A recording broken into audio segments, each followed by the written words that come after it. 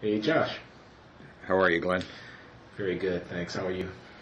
I'm pretty good. As much as I like to teach, we are off all week this week for Thanksgiving, and I do like to teach, but I don't mind being off for a couple of days from it. Yeah, it's a good thing. I don't know. It's semester's getting me down. I feel like I'm really working for a living now. Yeah, it's hard. It's a tough job. Yeah, well, that's why we get the big bucks. And no, it's been a pretty long semester here as well. I think I mentioned to you, or maybe I didn't. I don't know. I took on an additional kind of teaching burden this term. This is not the time or the place to get into all the details about it, but I was moderating a course on poverty alleviation at Google. It was really. And amazingly, the course ended last week. Although there are some additional, some extra sessions to focus on some projects. But is this a course among the employees, or that's something that's out on the web that people can be involved in? No, the sessions are behind the firewall. But it was a course. So what happened was when Google went public in 2004, they announced that they were forming a nonprofit wing called Google.org, and hired Larry Brilliant to be the CEO of Google.org, and announced that they were going to work in three areas, on the principle that they don't go for low-hanging fruit. So it was climate change, global health, and global poverty. I see. And they gave the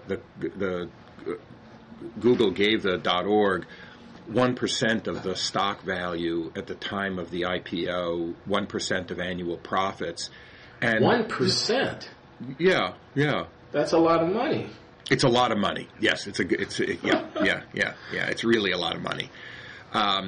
And also, and this is, I think, the most interesting and unusual thing is, Google tells its employees they can work for like 20. I'm not sure I know all the details, but for 20% of their time on projects that are not essential parts of their day job. I see. So they also gave Google.org a kind of access to employee time.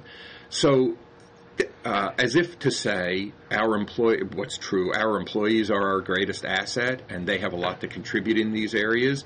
But then they had the even more, unusual, startling, and I think quite totally correct insight, which was that as passionate, as energetic, as bright, and as interesting as Google employees are, that they don't really know very much about these areas. And they should learn something about it. So they decided that they were going to run courses on the topics that they were working on. And the first of these courses was on global economic development, poverty alleviation. And it was a 10-week course, met 2 hours a week. There were 2 talks a week, each talk sort of 25 or 30 minutes, and then an engaged discussion.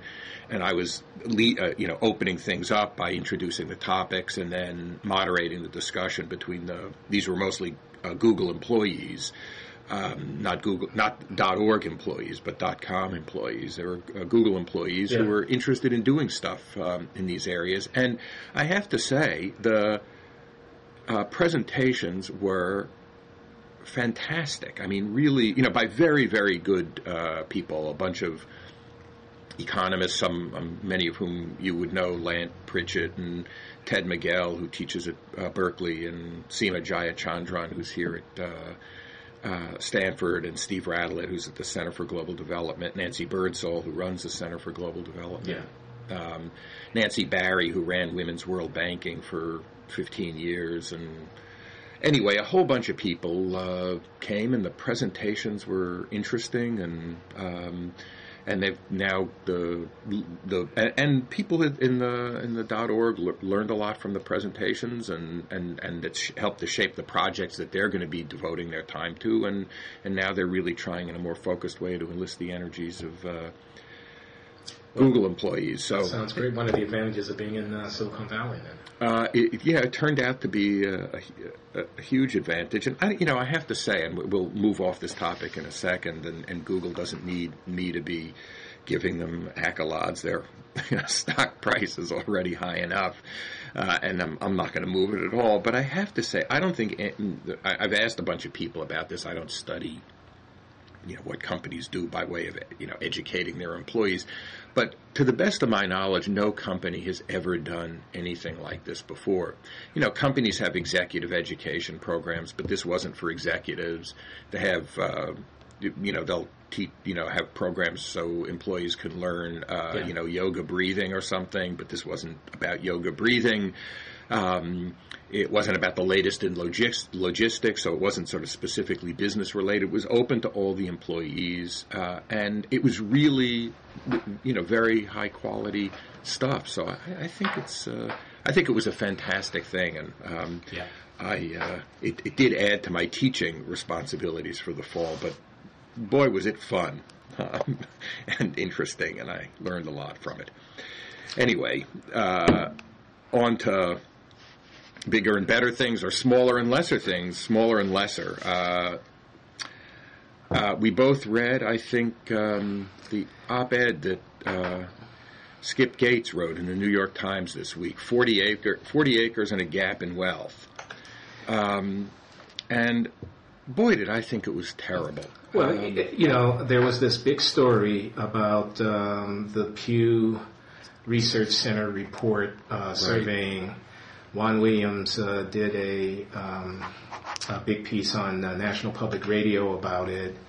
It's gotten covered all over. Main empirical finding is that a big plurality of respondents amongst African Americans indicating that there is a schism between the black middle class and the black lower classes, and that 37% of African Americans felt that blacks today can no longer be thought of as a single race because of this class divide. Right. I think the Times probably felt it necessary to have a major piece on the op-ed page. This was Sunday at the top of the page, on this issue, which of course is important. Yeah. And I guess the thinking at the editorial page at the New York Times is, who else would you go to comment on this than Skip Gates?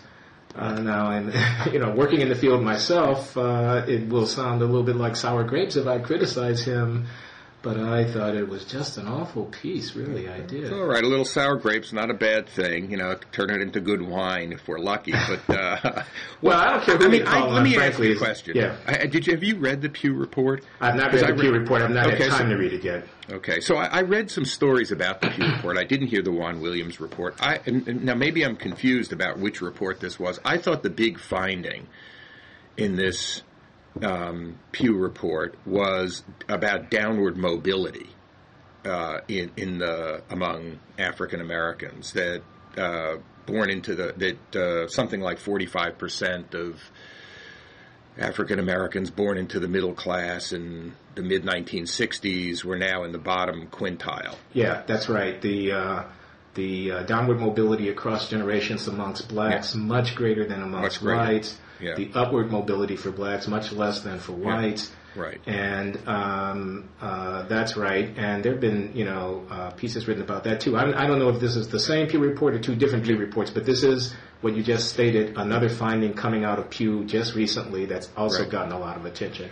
Right. That seemed like a bigger finding than the finding that 37% of African Americans think that this is the quote that comes from the Gates article, blacks, that he's quoting the Pew report.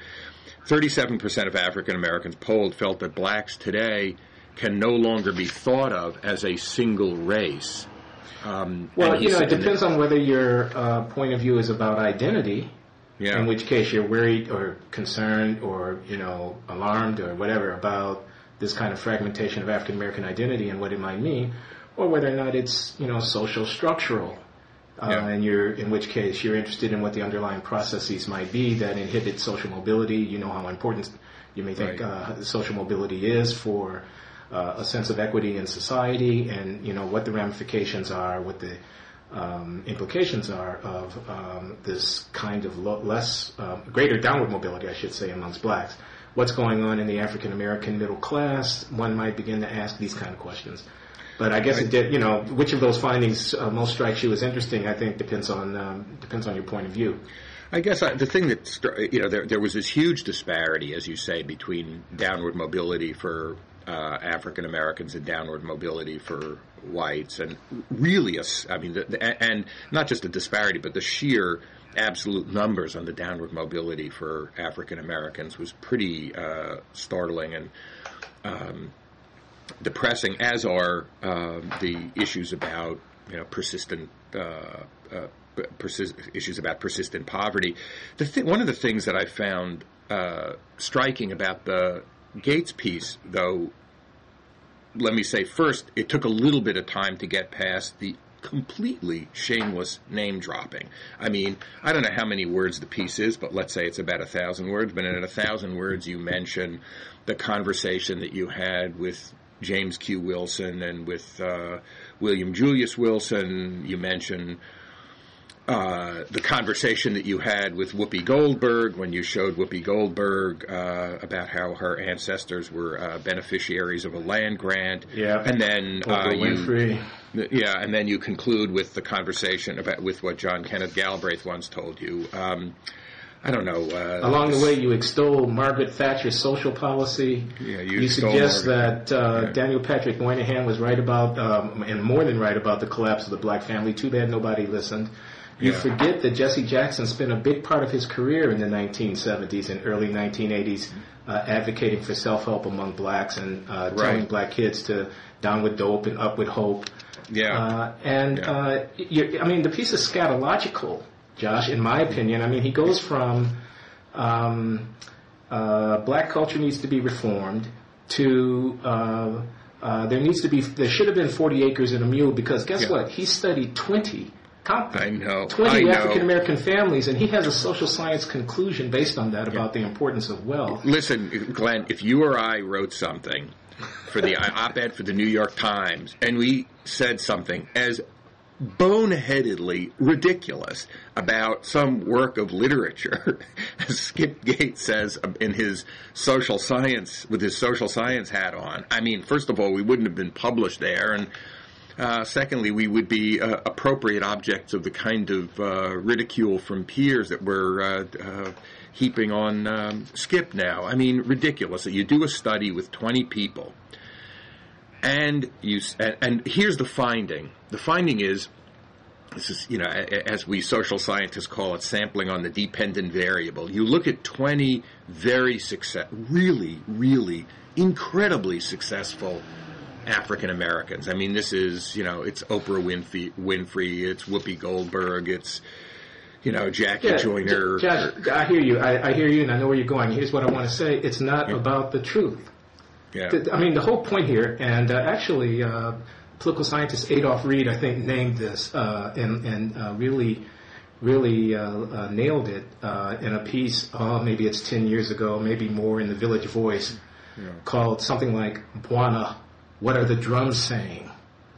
Okay? And so that's a metaphor for the fact that a certain kind of African-American intellectual establishes himself within the American cultural elite as an interpreter of the drums. If you want to know what's up with the Negro folk, there's certain people that you go to, and their art is the characterization or the expression of it in a manner that's just not too rough to the sensibility of the typical reader of the New York Times or the New Yorker's ear. And what Adolph Reed says is that Gates and others, and a few others, Cornel West among them, have sort of cornered this market, and it's to the detriment of serious, in Reed's case, political critique, in our case, of social analysis. It's not about the truth. It's about posturing. It's about entertainment. I mean, the reason the name dropping, the reason the Whoopi Goldberg and the Oprah Winfrey, is that the reason that there can be a project called African American Lives and African American Roots, which, in a documentary way, looks into the family histories of some prominent athletes and entertainers. The reason that this can happen is because it's really about producing this this kind of glitzy, this kind of inside the cultural elite, this kind of entertainment product, which is, there's a demand for it out there, no doubt about it. But what it's doing coming out of Harvard, I really don't know. Yeah, well, it's I guess the thing, at the end of the day, when you get past the shameless name dropping, okay, well, that's too bad. when you get past the fact that the piece is all over the place, as you say, I mean, it's got Margaret Thatcher on, Margaret Thatcher version of 40 Acres and a Mule. It's got give out, copies of Dr. Seuss. That's what Jesse Jackson should be doing. And as you rightly say, Jesse Jackson has, been on the self-help. This is no brief for Jesse Jackson, but yeah. Yeah, no, I understand. He's been there, done that. Exactly. And then the quote from Galbraith is that the first step in reversing economic inequalities is greater voter participation, and I think he was right. So now we've got something for everybody. It's about voter participation. But didn't you just say that it was about self-help and about reading books? And about wealth accumulation. But didn't you just say before that it was about wealth? So there's a little here for everybody. So it's bad as social analysis. It's all over the place. Shameless name-dropping.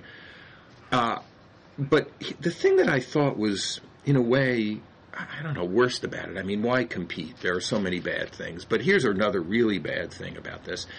It starts off with this, what it's reported as the astonishing finding that 37% of African Americans feel that blacks can no longer be thought of as a single race. Now, first of all, I read that more than half full. 63% of African Americans think that blacks can still be thought of as a single race. I don't know if that's more or less than it was 30 years ago. I have no basis for comparison. But after reporting on these kind of identity-based divisions within the black community, what Skip says is the message here is that it's time to examine the differences between black families on either side of the divide for clues about how to address an increasingly entrenched inequality. Now, here's the headline sentence. We can't afford to wait any longer to address the causes of persistent poverty among most black families.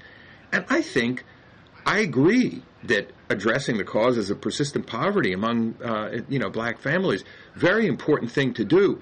But I didn't think it had to wait until you discovered that there was a kind of identity division within one thing had nothing to do with the other. Nor are we going to get answers, I should think, to that problem by looking at, the family histories of successful black families and less successful black families. I mean, the reason Galbraith said register these poor people to vote is so that they could vote for public officials who would use the apparatus of government and the state in ways that would be more felicitous to the development of African-American lower-class communities. I mean, that's about real policies. It's about taxes. It's about the minimum wage. It's about immigration. It's about the earned income tax credit. It's about how you reform welfare. It's about what you do with urban development. It's about employment training. It's about health care. I could go on for a very long time, Josh. Oh, that's so old-fashioned, though, Glenn. Come on. Pardon? Policy matters to people's lives. Old-fashioned. Just kidding. No. But I'm saying, why vote? If the answer is 40 acres and a mule, or if the answer is hand out Dr. Seuss books to lower-class kids, or if the answer is mimic Margaret Thatcher's console housing policy about extending ownership to people living in public housing, which, by the way, was the favorite program of a certain Republican politician that no one remembers anymore named Jack Kemp. Jack Kemp. 15 years ago. Yeah.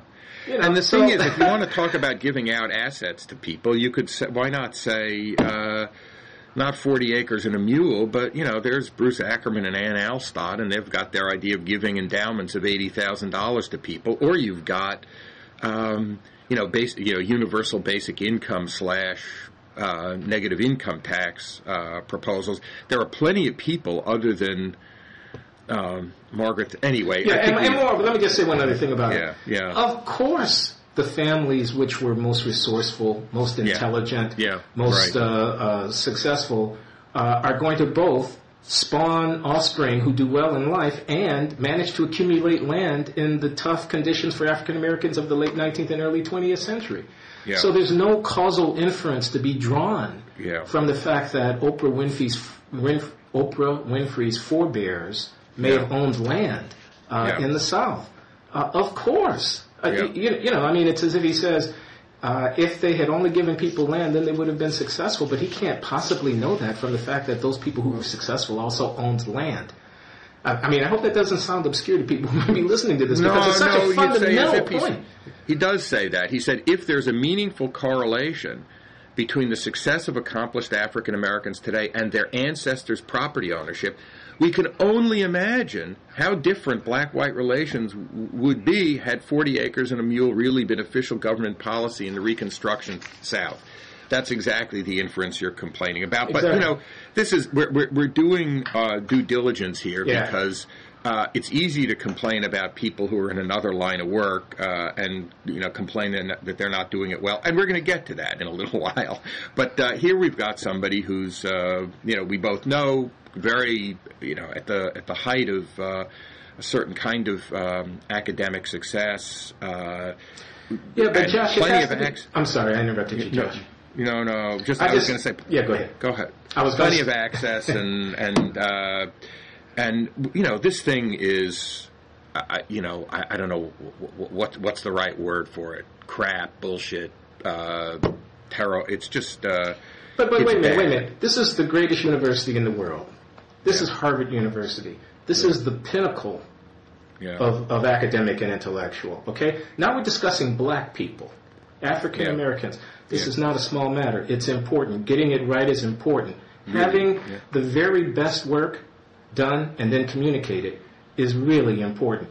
What's up with an institution that puts the characterization of contemporary conditions of African Americans into the hands of people who don't know what they're doing? Yeah. And what's up with a mechanism of public communication? I'm talking about the New York Times now. That takes this precious resource, which is its editorial page, and turns it over to somebody who doesn't know what he's talking about. So, and your answer to that question is that this is that what you do is you hand it over to a certain kind of person who's positioned him or herself as being the official interpreter of black culture and black life for white Americans. Correct.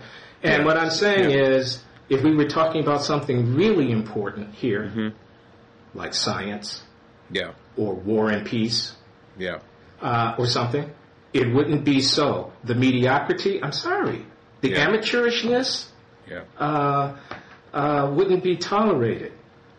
So, you know, Gates has influence, and maybe I'm not going to get a grant somewhere that I want one day. Good. I hope he hears it. You know. Let's this is part of a, you know, there's a wider phenomenon here of you know, I don't know, the public intellectual, and there are good and bad public intellectuals. There are a lot of public intellectuals who aren't in the academy, and you know, I think both of us think, you know, maybe it's just because of where we sit, but we both think that there's some important value to being in the academy and to publishing in the journals and to being subject to the kinds of intellectual discipline that comes from, you know, being a member of an academic department and having to make your case to colleagues who know at least as much as you do, more than you, about most of the topics that you write about. Right. And so then we can have somebody like, you know, we've talked about the case of, you know, Skip, and you know, I think we're, you know, it's not, the only thing that we disagree about is which part of it is worst. And I'm not sure how deep that disagreement goes. But what about, let's talk about this issue a little bit, about what is the value of that kind of academic discipline. We've talked before about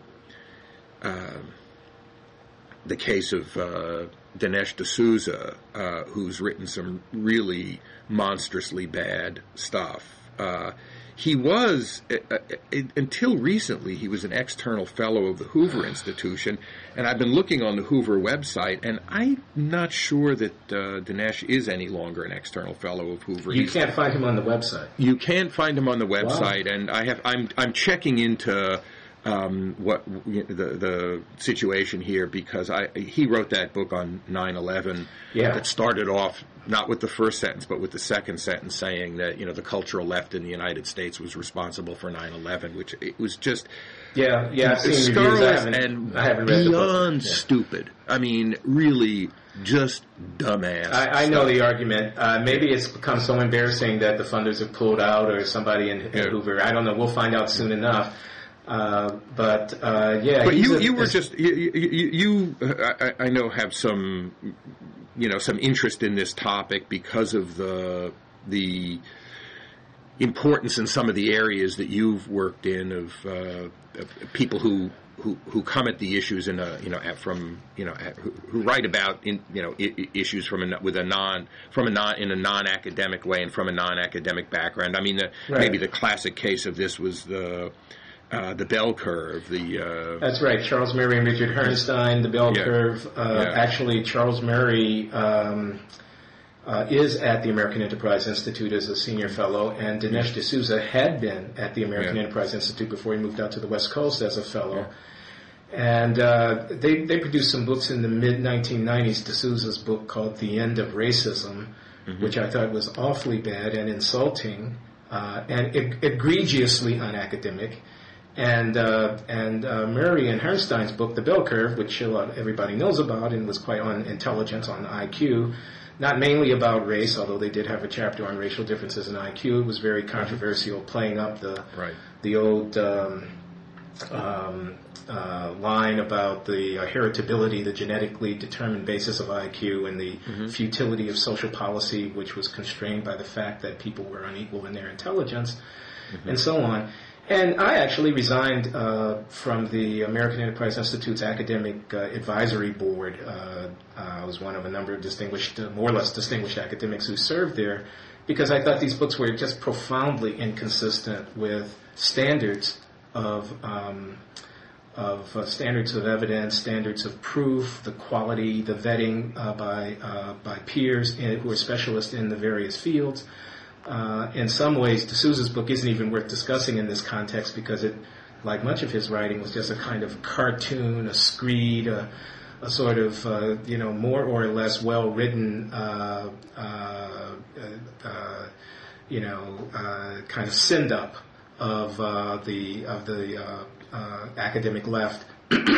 Murray's book, I think, Murray and Herrnstein's Dead, was much more mischievous, because it went forward under this pretense that they were simply reporting what the scientific community in neurology and cognitive psychology and in the social sciences, economics, and sociology, what the scientific community had already come to know but were too polite to say out loud. One of the values of the academy is the discipline that comes with having to get past really smart people who know deeply the technical aspects of how one might be handling data and evidence, how one's trying to draw conclusions of the nature of the arguments that one is making. And there's a kind of vetting that goes on in that. There's a back and forth that goes on in that. It gets read by some people, especially since this rise of a kind of right-wing suspicion of the university. It gets read by some people, this vetting, as being politically motivated. Yes. And it sometimes has been politically motivated, but in the main, what it's about is the way we consensually, as a community of inquirers, of investigators, come to know something is by bandying it about among each other and having to persuade the great majority of our community, who are experts and who are deeply trained, that what we have to say has value. Murray did an end run around that process with the bell curve. There's a lot that's wrong in the bell curve that has been spelled out in detail by reviewers in psychology and in economics and other fields in the reviews that came out after the book was published. Yeah. But he's never really been held accountable for it. And the sort of straw that broke the camel's back for me at the AEI was when I went to the president of Christopher Demuth, and I said, look, Murray has put this book out there. 200,000 copies of it has been sold. Mm-hmm. If you pick up the reviews, you see everywhere you look, deep and profound criticisms of it that he's never answered. He wrote one reply to his critics, which was in Commentary magazine, the neoconservative magazine edited by Norman Podhoretz and Neil Kozlodoy, in which said, of course the academics are upset. What can they do? I just burst their balloon. Right. You know, but isn't there maybe some truth in? I mean, let's focus down on this a little bit. I mean, we've talked about this before. It is true that there's the spectrum of opinion in the academy, the political spectrum in the academy, is a pretty small subset of the political spectrum in the country more generally. It's true, I think people have noted this, that if you look at the distribution of intellectuals in universities, it's, you know, more sort of center, liberal, left. If you look at the distribution of intellectuals at think tanks, they're more conservative, Republican, maybe libertarian. And so you describe, you know, a very attractive vetting process for ideas, and in some fields, I don't know, microbiology, or in, you know, some areas of experimental physics or in chemistry, that vetting process really works. Those are the areas of normal science where people know what the questions are, they know how you go about answering a question, and you publish something in a peer-reviewed journal, and you know, that maybe counts for a great deal. When you look in other areas of the field, arguably, they're governed by a kind of, you know, cultural and political consensus that makes things that may be true, certainly that may be worth saying, even if they're not true, that make them kind of hard to say. It's harder to be, as you know from your own experience, it's harder to be a conservative in the academy, and so is it really that clear that the vetting process that you're describing works as well as you describe it? I mean, does it have a kind of false consensus building and imposing character to it, or is it really you know, a way of testing good and bad ideas and winnowing out the bad ones? Well, you know, that's a big subject. I do acknowledge and accept that there's political correctness in the academy, and that if you pick up, I mean, I'm just going to name a journal, the American Journal of Sociology. I mean, no offense to the American Journal of Sociology, but you'll flip through it. You could flip through it, and you could probably find articles that are, you know, consistent with a certain party line, whether it's about poverty or, you know, the culture or whatever. And you probably not find articles that sort of come at these questions in a way that's more friendly to the right. And that's all very true.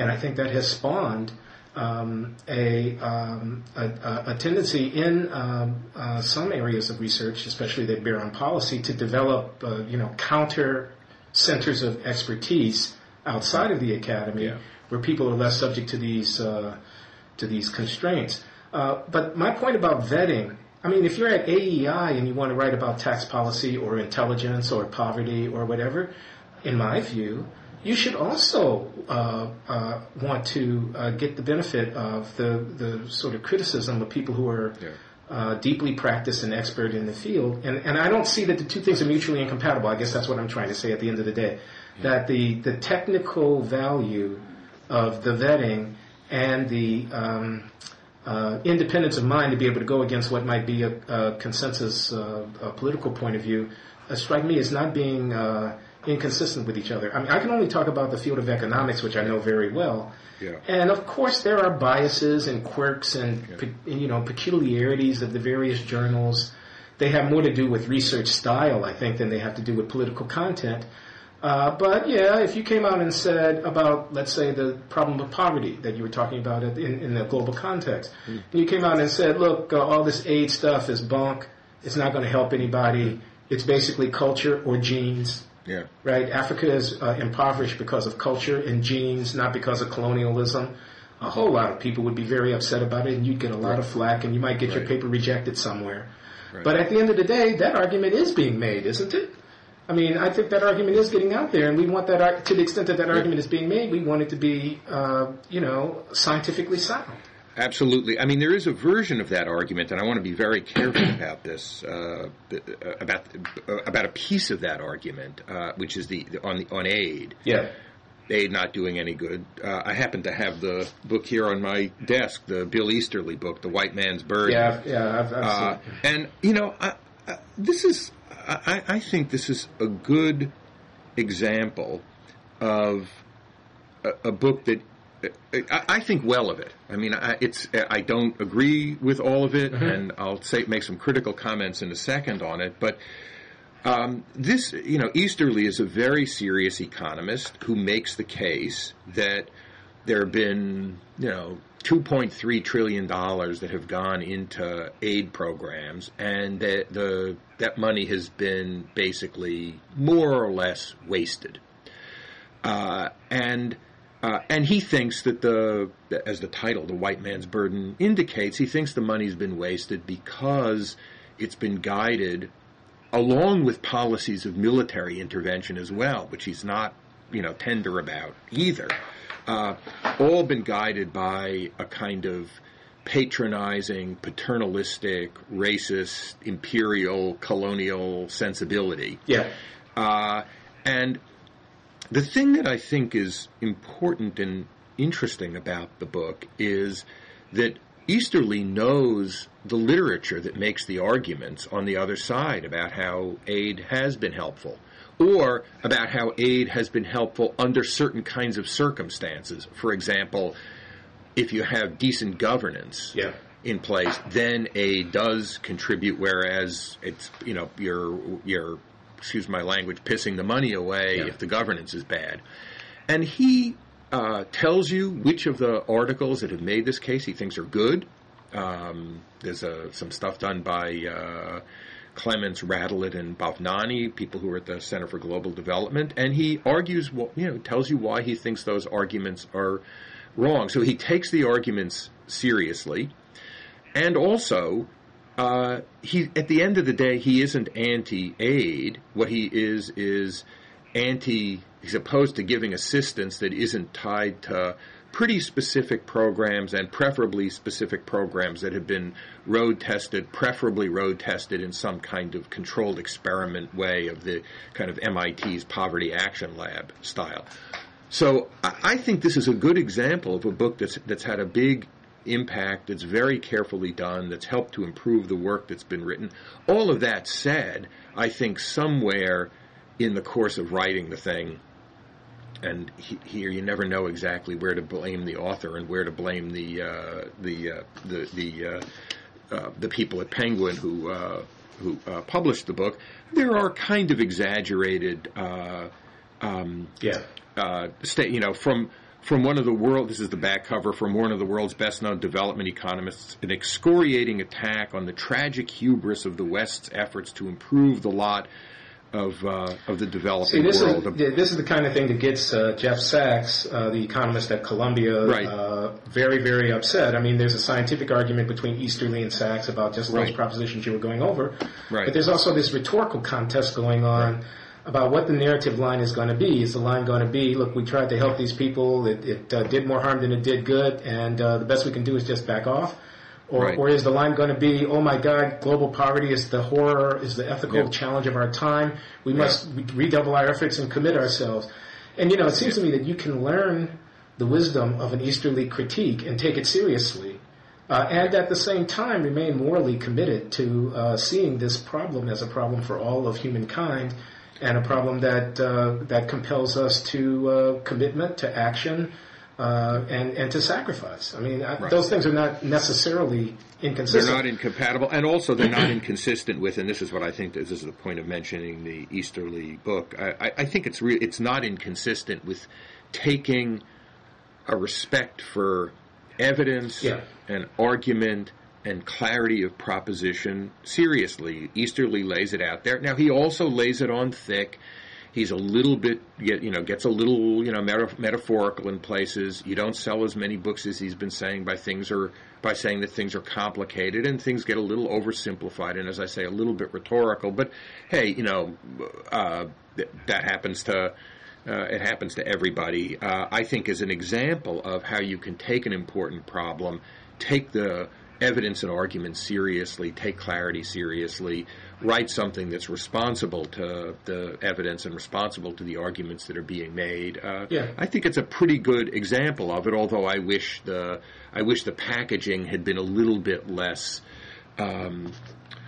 brilliant and blistering indictment of the failure of Western aid to reach the poor, angry and irreverent. We need to face our own history of face our own history of ineptitude and hold our own aid agencies accountable for the results of their actions, especially at a time when the plight of the world's poor is one of the most pressing issues we face. Now, I agree about that, but there's something else that Easterly says in this thing, which is he tells you what kind of assistance you ought to be giving. So it's not all just pissing on people who've done the wrong thing. He's making his argument from within the discipline. I mean, Bill Easterly is a well-respected. I mean, he shows up at the conferences. You can't get Charles Murray to show up at anything. He answers his colleagues. I mean, the body of work of which this book is representative is built on scholarly research, getting grants from the main scientific supporters of this kind of research, and publishing in the mainstream journals. He comes around to conferences and to academic departments and presents to small groups and deals with the criticisms that come up and so forth and so on. Yeah. One thing that I want to mention, we should probably move on, but one thing I want to mention when you were characterizing the terms of the debate, and you mentioned what is very much true, which is that the kind of global poverty and destitution debate is increasingly an argument, as in the Paul Collier book, The Bottom Billion, increasingly an argument about sub-Saharan Africa. Because if you look at the places where most poor people in the world are, it's not sub-Saharan Africa. The places where most poor people under $2 a day, under $1 a day poverty, it's China and India, because that's where most of the people are. Those are pretty poor countries. But when you got a place that's growing to 10 to 12% a year, doubling GDP per capita, if you're growing 10% a year, you double it every 7 years. And they've also never taken a. They're not going to be poor for long if they can solve the political problems. They're not going to be poor for long, right? Exactly. In an expected value sense, they're not. The problem of poverty maybe is being addressed there, although the earth may be suffering a lot from it, and the water supplies around Beijing may be suffering. We got big problems, Josh. Very big problems. Plenty to talk about. The interesting thing, one of the most interesting upbeat things that I heard was in one of the last presentations, and this was by. Ted Miguel, who's a development economist at Berkeley, and he gave a presentation on what's been happening for the last 5 to 7 years in sub-Saharan Africa. And actually the story is 3% plus growth rates continent-wide over a period of 5 to 7 years, first time in more than 30 years that there really has been sustained positive economic performance. Now, there's a big question, very open question, and of practical importance as well as intellectual importance about what the sources of that are. Is it commodity prices? Is it Chinese infrastructural investment? Is it governance reforms? A lot more democracy and rule of law in Africa than there was 20 years ago. Some evidence that it's governance reforms, but the thing that he was emphasizing, and I think it's we should accept good news while we're listing all the bad news.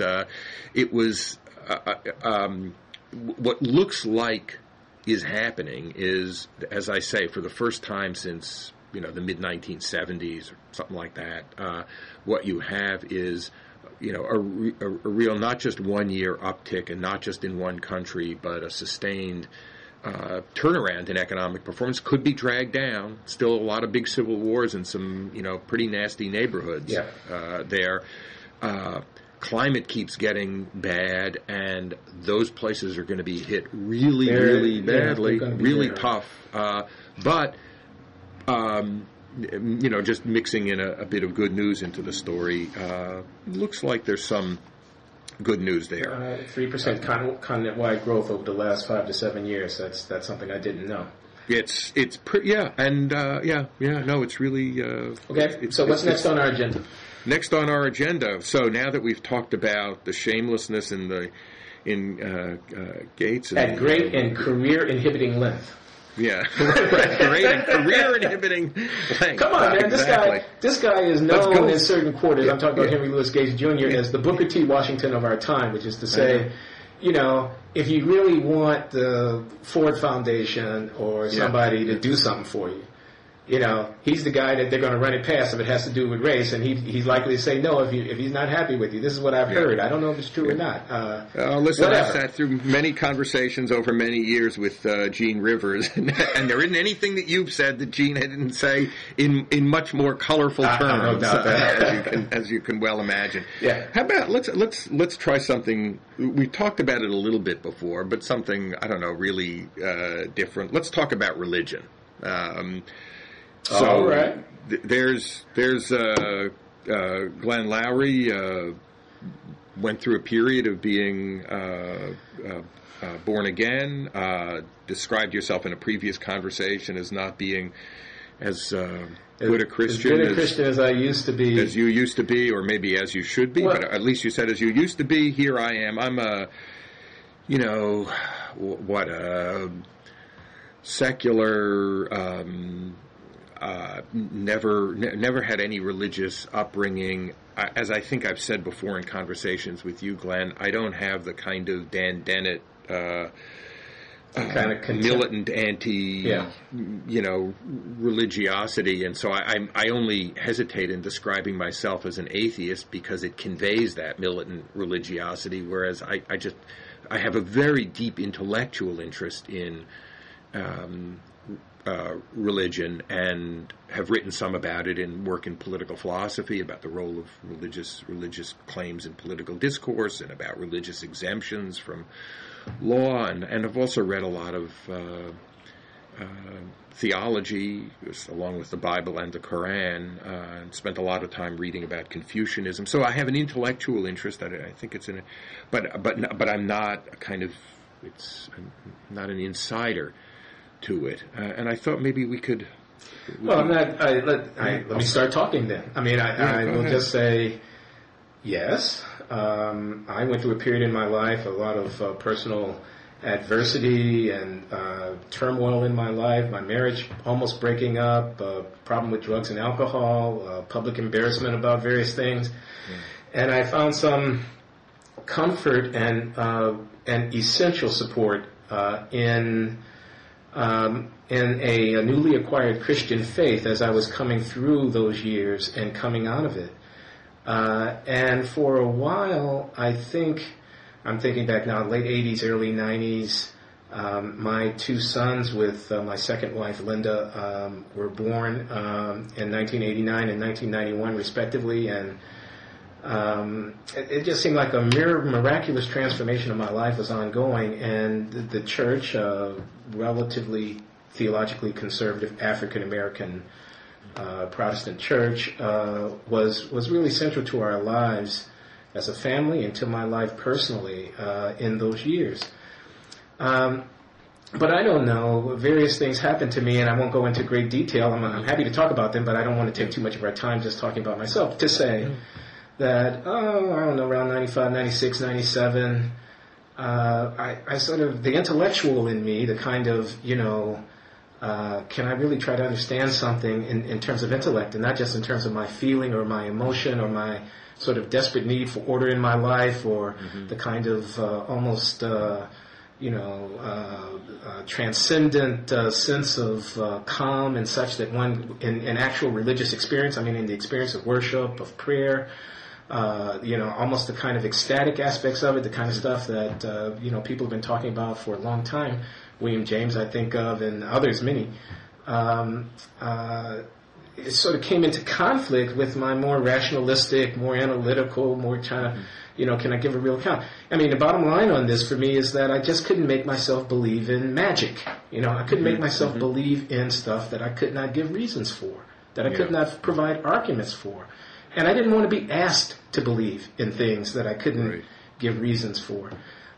So I felt myself cooling off to this and unable to go through the motions quite with the same enthusiasm and feeling fraudulent. I stepped down from Prison Fellowship Ministries, which was a conservative, Charles Colson led, but very good, I think, effort to help people in prison throughout the world. I stepped down mainly because I couldn't keep going to those meetings and praying with those men and women and kind of, going through this enactment when I didn't really deeply feel the conviction. It felt so fraudulent to me. And even though I liked the work and I got along quite well with people, political differences notwithstanding, I felt that I had to step out of that milieu, and I've stepped far back from involvement in my local church. Perhaps to my former pastor's chagrin. He's a good man. Ray Hammond of the Bethlehem Church. I know. He's a very good man. Wonderful person. I have tremendous admiration for him and his wife and his children and the fellowship that worships with them. But no, it just hasn't been the path for me. So I'm out here. I'm very interested in religion. I read a lot about both the politics, the political philosophy and such, and also about the... I'm curious, Glenn, if I had asked you, let's say in 1990 or 1992,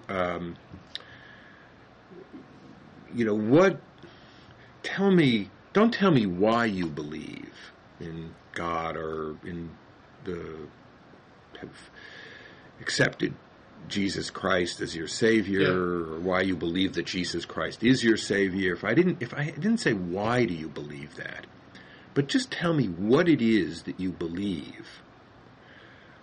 What is? Okay, sure. What would you have said? If you just not justify it, but just elaborate for me.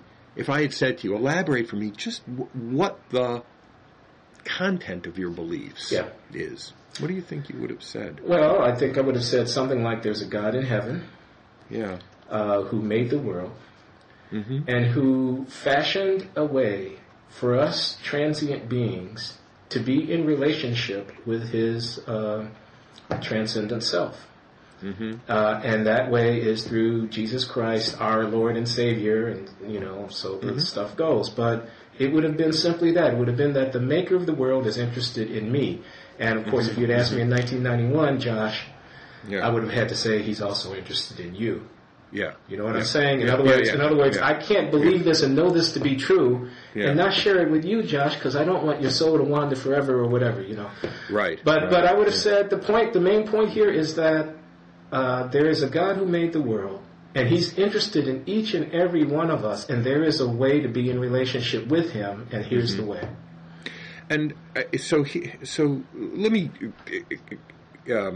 explain, why I asked the question, and then we can come back to the things that you said about there's a God in heaven, that God there's a God, that God is in heaven, that God made the world, and that God fashioned a way for that God is concerned with each individual and fashioned a way for each individual to be in connection with Him. Yeah, and through, I might just add, and having established that connection, there's power, as our president has said, wonder-working power. There's transformative power in that relationship. Right. You will be made new. You will be empowered to achieve things that you never thought were. You can conquer the obstacles that have been heretofore holding you back, and so forth. So here's what so there's a tradition of thinking that the core of religious conviction is ethical. It's not metaphysical. It's not a kind of quasi-scientific belief about how the world was created. I mean, maybe that's true as well, but that's part of it. But the core is a set of ethical convictions, and you get this in among others in Spinoza, and you get it in Kant as a statement about what the nature of religion is, that the essence of it is an ethical conviction, and then that set of ethical convictions about the importance of individuals and the importance of their lives and the importance of some kind of community between and among individuals. So that set of convictions is then given a kind of surrounded with a kind of a story about creation and communication, etc. But the real and for a long time, I thought okay, if that's, I think that makes a certain amount of sense to me, and I can understand. I have my ways of expressing my ethical convictions, and if somebody wants to say,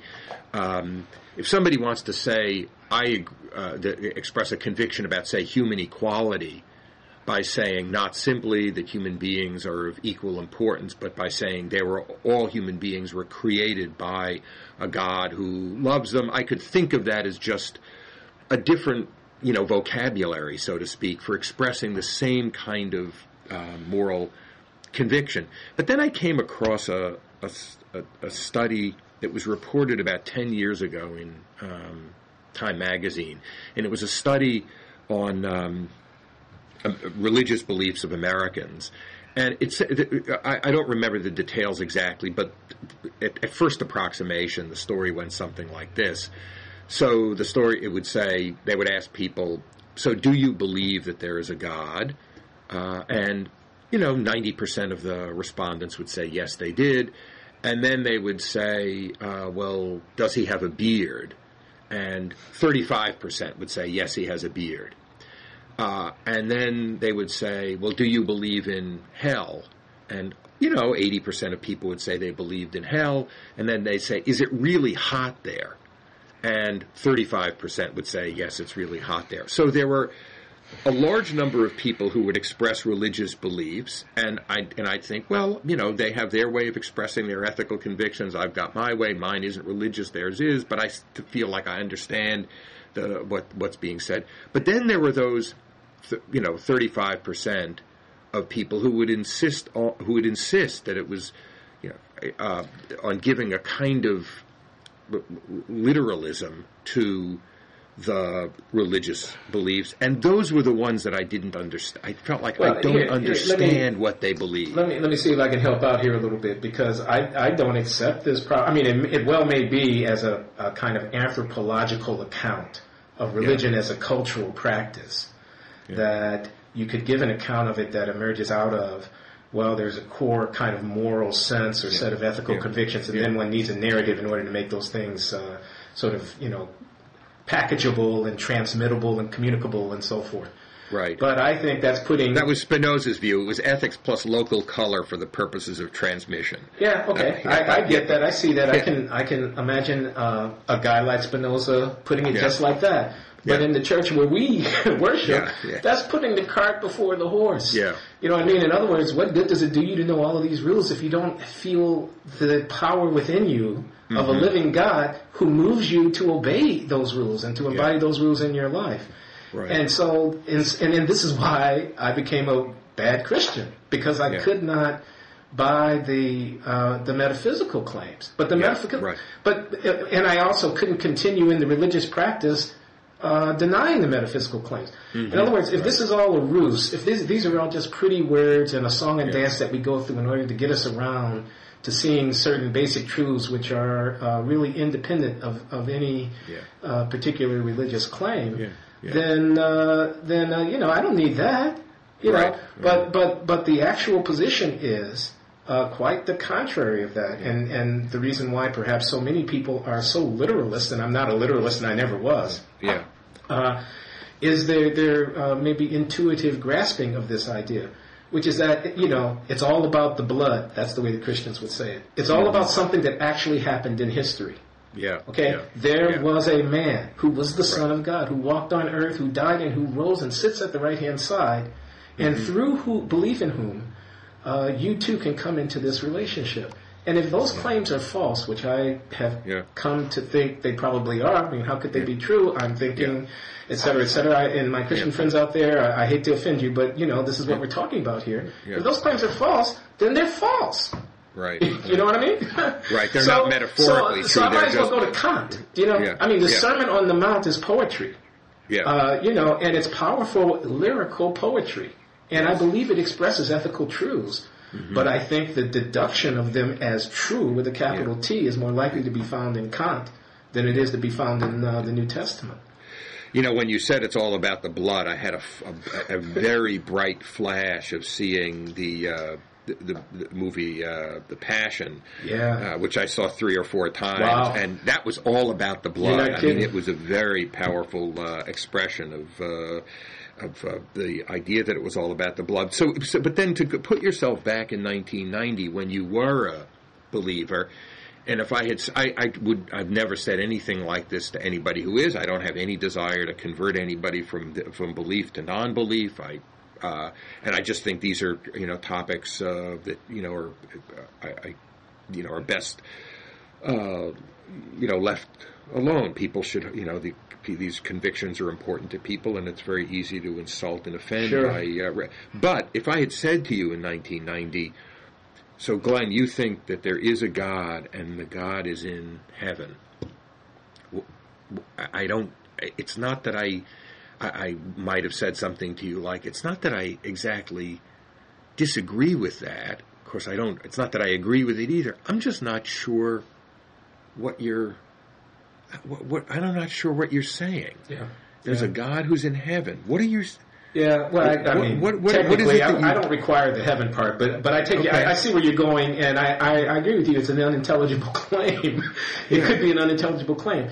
And you know what it reminds me of, Josh? I'm not going to answer you directly. It reminds me of this great play, A Raisin in the Sun, by Lorraine Hansberry. And there's a scene in there where this is an African-American family in Chicago in the 1950s. Right. It's about race in America, and obviously we can't tell the whole plot of the play, but there's a scene in there with this family that's hard-pressed. There's a daughter who's going to college or wants to go to college or whatever, and she's an intellectual, and she's questioning a lot of stuff. And there's her mother who came up from the South during the Great Migration to Chicago to try to raise a family, and whose husband has died, worked himself to death trying to take care of his family, and who still has hopes and dreams for her children and grandchildren, and who is a devout Christian believer. And there's a scene where the daughter basically questions her mother's faith. Mm-hmm. And the mother goes up and slaps her face and says, "Repeat after me. In my mother's house there is still God." Mm-hmm. And she makes her daughter, Benitha, repeat that phrase, and her daughter repeats it. And then when the mother leaves the room, she mutters the daughter under her breath, "Well, all the tyranny in the world won't put a God in heaven." Mm-hmm. Yeah. And I've read that play with my older son, with my whole family, but my older son, who was a declared agnostic, and we joust about religious stuff all the time, because even though I'm not as good a Christian as I used to be, I'm still sympathetic to the enterprise, and he has no sympathy for it. He's 18, he thinks for himself. And we go through that, and I try to get him to see what the daughter's offense was there. And I try to get him to see that the nature of the debate between the daughter and the mother in that scene in A Raisin in the Sun is not about a fact claim. Mm-hmm. It's about how I got from Mississippi to Chicago, how I endured racism, how I raised a family, how I got by on federal gifts of cheese and flour when we didn't have anything to eat, and how I keep going from day to day, how I get up in the morning and move. Right. I can't live without that faith, is what the mother is telling her daughter, and you must respect it. You have to, don't be so glib. Don't think you know everything. Right. Live a little bit of life. Walk a mile or two in my shoes. Suspend disbelief long enough to see what I'm talking about here. Yeah. This is a way of life. Yeah. This is a way of life, is what the mother is saying to her daughter. Not a claim about whether or not a certain event occurred. Right. Well, that's why Well, that's why I was wanting to have this conversation, because because now I'm a little confused, because you just gave an interpretation of what the mother is saying, where you said it's not about an event that occurred or whether it occurred or not. It's about life, and it's about a way of life, and I can't give you an intellectual account of the convictions that I have, but this is... this is a way of life, and it's gotten me through, it's what's gotten me through life. It's what moved me from Mississippi to Chicago. It's what made a way out of no way. Exactly. It's what turned dark yesterdays into bright tomorrows. I'm telling you, this stuff is powerful, man. It's what, it's why the arc of the moral universe is long, but it's turned toward justice. Exactly. It's about why truth crushed to earth will rise. Right. But God's not finished with us yet, and all that. God is stuff, not finished with us yet. That's right. And then but what you're saying when you describe the importance of convictions of this kind, and convictions may be the wrong word. I mean, convictions and attitudes and practices, a way of life. It's about the importance of them. That I would never have this conversation with somebody who was not at sufficient, distance from the convictions to be kind of reporting on, a kind of a past self, because I think they cut so much to the core. It's interesting how you say this. I agree, and you say you're confused, and it makes me think that I may be a little bit incoherent here myself. I mean, on the one hand, I say I can't believe. On the other hand, I give this case about why it is that people believe. And what it is that they believe, what the nature of religious conviction is. And on the one hand, you're saying you can't have it if you don't think that there's a God who's done certain things and that is, gave his only begotten Son, sacrificed in order to take the sins of his, of humankind, to cleanse humankind of sins, and that there was an event in the world. It's about the blood. It was about. And on the one hand, there has to be some historical, veracity there in order to believe. But on the other hand, there's a reading that you're giving about the nature of religious conviction that sort of points in a different direction. That it is something more about life, and it's something that's more practical, and it isn't really about a set of of beliefs that you can list and subject to independent criticism. And this is a topic to be continued. A small amendment, which is that it should be continued. I realize we're getting to the end. The small amendment would be what I was saying was that was the offense of the daughter. Yes. Who questioned her mother's belief. Yes. So she ought to have forborne, if that's a word. She ought not to have questioned. Yes. And the reason she ought not to have questioned is she ought to have recognized exactly what it was that she was questioning when she raised the question. Whether or not her question has value as a kind of epistemological matter is another question altogether. But I'll give this metaphor. Sometimes you're laying on the beach and you look up at the clouds and you can see Abraham Lincoln's face there. And I mean, darn it, those clouds look just like old Abe Lincoln's profile or whatever it is on Mount Rushmore. Then you turn your head away and you look back again, and for the life of you, you can't see it. And that's kind of, what it was like for me. I mean, I had doubt, and doubt, of course, is a part of faith, and, these are deep questions here. But, I mean, there isn't anybody, Mother Teresa, the doubt and all of that came out in that report not long ago, some of her correspondence that was released or whatever. Of course, there's doubt. But even when I was a believer, when I was more of a believer or whatever, I could keep the doubt at bay. And then just one day I looked up and I couldn't find Abraham Lincoln's face anymore. The doubt had just overwhelmed me. Right. So I don't know what that adds up to. On this. Well, I think this is a conversation that we should continue. I think it's a hard conversation to have, but I think it's worth having, and I'd like to keep it going. One last question on this, which is,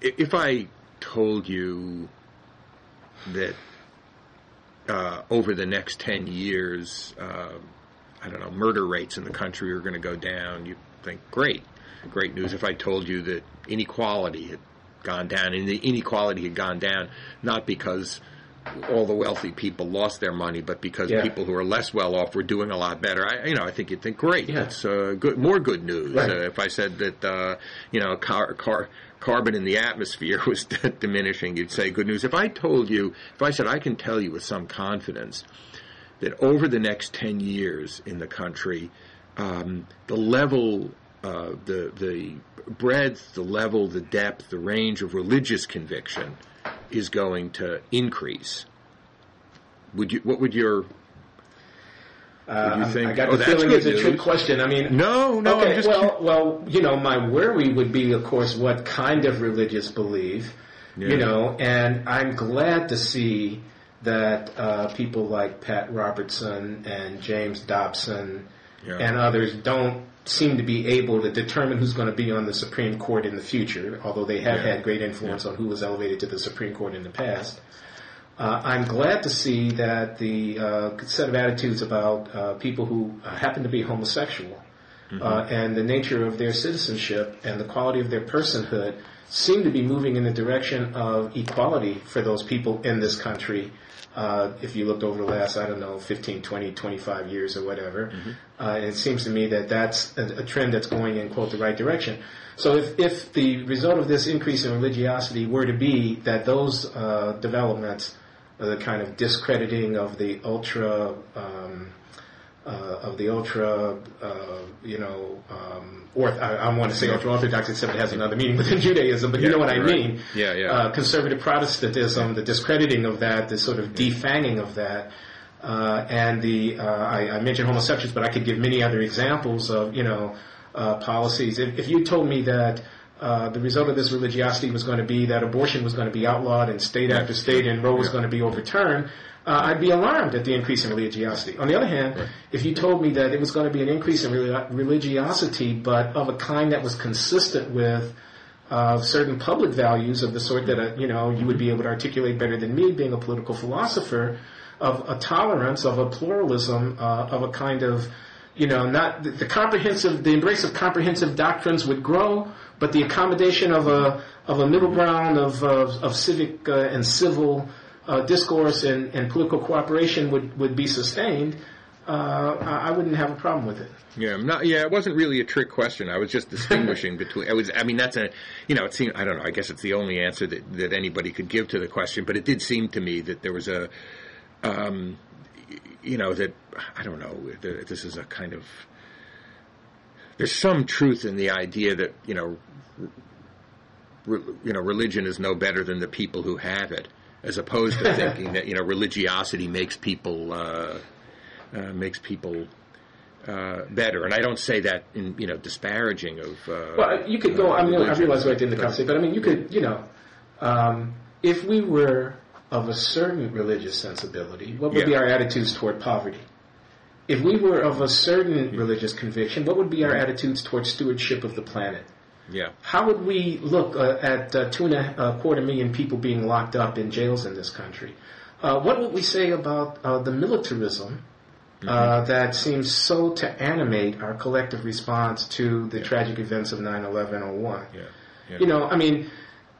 It strikes me that Martin Luther King's religiosity did wonders for the quality of America's public life. As they were applied, as his religious beliefs came to be embodied in a political practice and came to influence the course of events in the country. And I can imagine that across a broad set of fronts. If this born-again fundamentalist Protestant component of our society, which is large, were really to mobilize behind the gospel as understood by Josh Cohen and Glenn Loury. That is, the gospel is understood by Glenn Loury, and the implications of the gospel as embraced by Josh Cohen. This would be a marvelous thing, I should think. Right. I guess. No, as I say, I don't have any. This doesn't come from an anti-religious animus, but just that. You make the point when you say the answer to the question is, if inequality is reduced, you don't say, well, gee, it depends. My response to that kind of depends. But with religiosity, the answer to the question, would you be happy or unhappy to hear that religiosity had increased, is, it depends. It depends on what the convictions are and who's holding them and what kind of role they play in people's lives and how it animates their conduct. One quick last question, and then we should stop, Glenn. I just want to say this, Josh. I'd sum it up by modifying Christopher Hitchens' title. He says God is not great. I would say God can be great. Right. In the hands of the right people. Right. Quick comment on the presidential campaign. Well, it's heating up, huh? I saw Andrew Sullivan's piece in The Atlantic about why Obama matters, and I thought it was really kind of interesting. And he says, Obama transcends the generational conflict that comes out of the 60s, born of Vietnam and of the sort of cultural crisis of feminism and civil rights and all of that. And Obama is the best unstated advertisement you could give to a Muslim kid sitting in Damascus or Jakarta or Karachi about why the United States is really a much more complicated and benign place than he may have been told in the madrasa.